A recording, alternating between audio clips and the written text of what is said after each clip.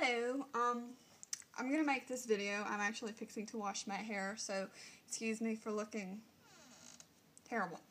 But I wanted to do a review on the Ion Moisture Solutions Extreme Cleansing Conditioner. Now, this you can use as like to co-wash your hair. Instead of using like shampoo, you would just use this and it would cleanse your scalp, well enough, and it would moisturize at the same time. And I want to say, yes, you can use it as a leave-in also. I got this free at Sally Beauty Supply. It's like $7.50 for this 8-ounce tube. So, I mean, it's a good size tube.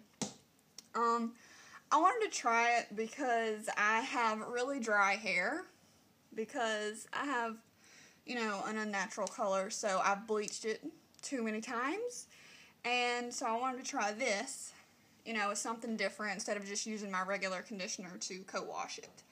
And all co-washing is, as far as I know, is just washing your hair with conditioner and not with shampoo. But, this does really well for my hair. To begin with, my hair wasn't very oily, and since I bleached it so many times, it's still dry, so my hair will get dirty before it will get really greasy, like it's not freshly washed clean. So, that's why I wanted to try this product.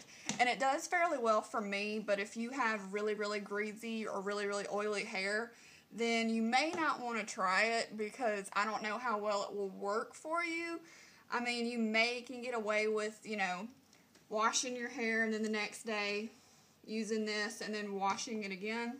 Maybe that would work if your hair is really, really oily, but like I said, if you have normal to dry hair, this is definitely a pretty good product, and it has an amazing smell. I honestly cannot describe what it smells like, but it smells totally different than anything I've ever smelled, but it's pretty awesome. So, yeah, I just wanted to do this video real quick, and I'm gonna go, and I hope that somebody likes this. I hope that, this helps someone if they were interested in trying that product, to give it a go. And I'm gonna bid you adieu. Alrighty, see y'all later.